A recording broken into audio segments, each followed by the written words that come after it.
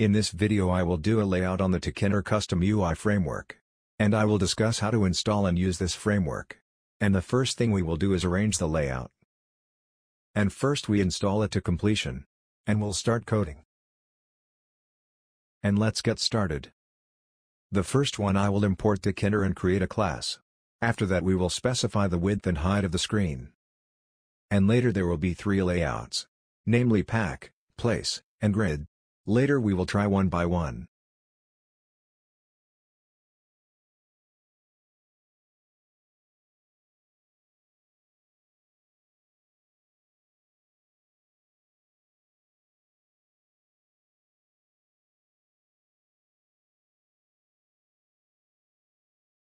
And here I will set the width and height of my application in the geometry section.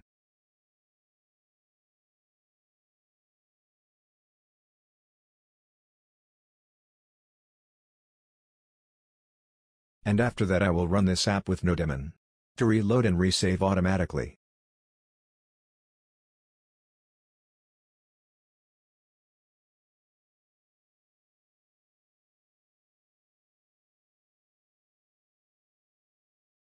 And I will try and practice them one by one here. For the layout section. So we place the elements as we want. And here are some properties that you can use for the pack layout. Namely sides. To set the location. Whether the element will be on the top, left, bottom or right of the application. And fill to fill in the blanks or available space. So it will immediately fill based on the width or height of the blank. And padding to adjust the vertical and horizontal spacing. And expand to arrange the element in the parent element. And when I draw, then like this about the placement of elements in the application. You can set whether you want to place it on top, left, bottom, or right. You can adjust yourself. And now I'm going to create an element. Button for example.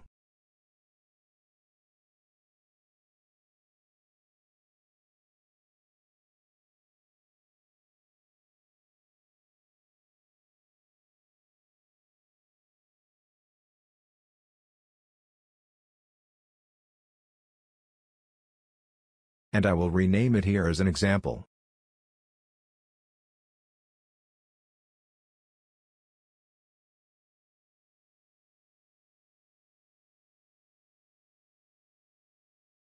And I will make that to be on the left side. Like this.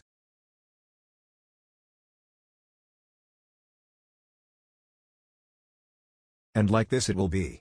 You can set whether the element is on the right, left, bottom, or top.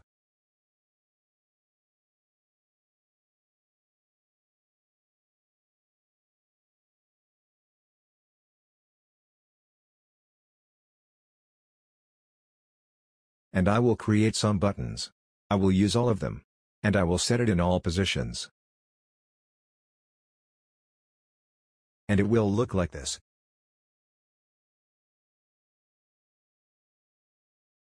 You can also set the padding. For horizontal and vertical. So you can use X for horizontal. Y for verticals.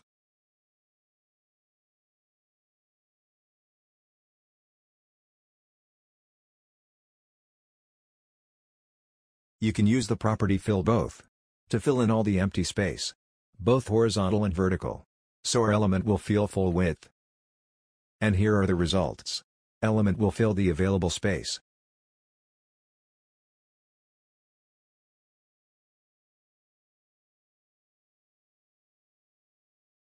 And you can use expand to take up all the space both width and height.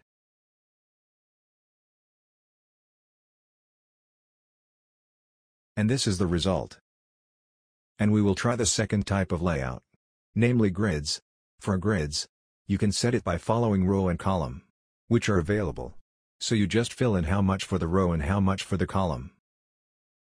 And now, for all these buttons I will use grid layout. And just change the value in the row and column properties only. And now we will try.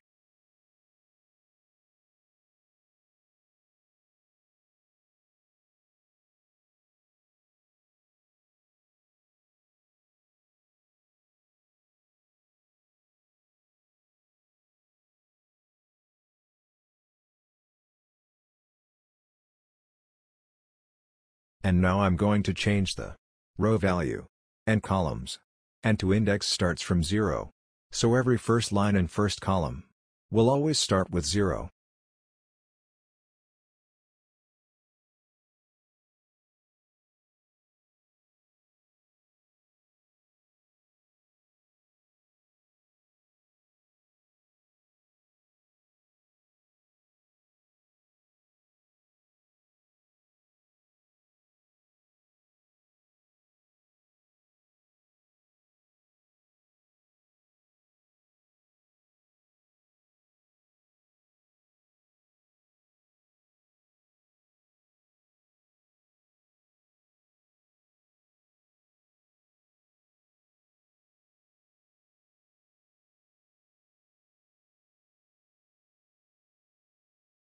And like that.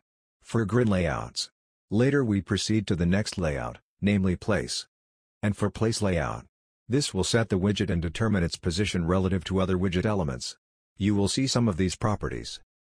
And for rail width and rail height, you can set the width and height your widgets with non-decimal numbers. This will stretch and widen the size of your element.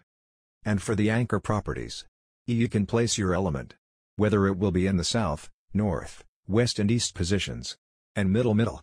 And I will give an example to use the X and Y axes. So the element will follow and will automatically be in the position we set. And you can see, its position will follow the axis we want.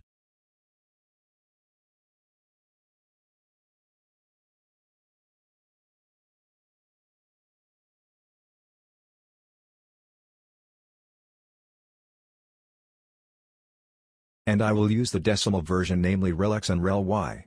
So we can set position based on axis with decimal value. Actually the same as before.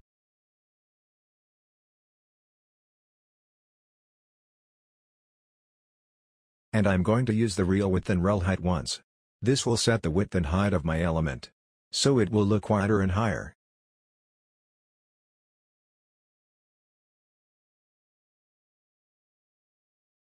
And already seen.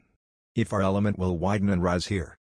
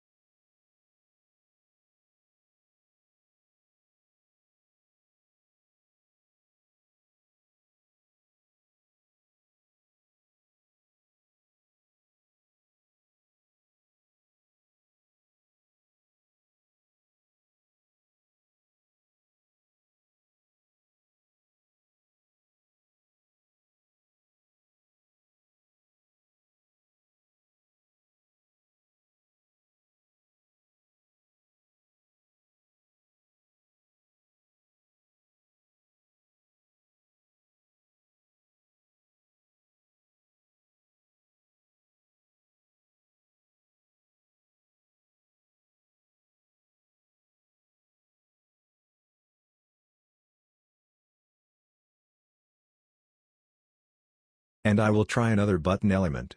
And I will place it in another position too. And with a different axis.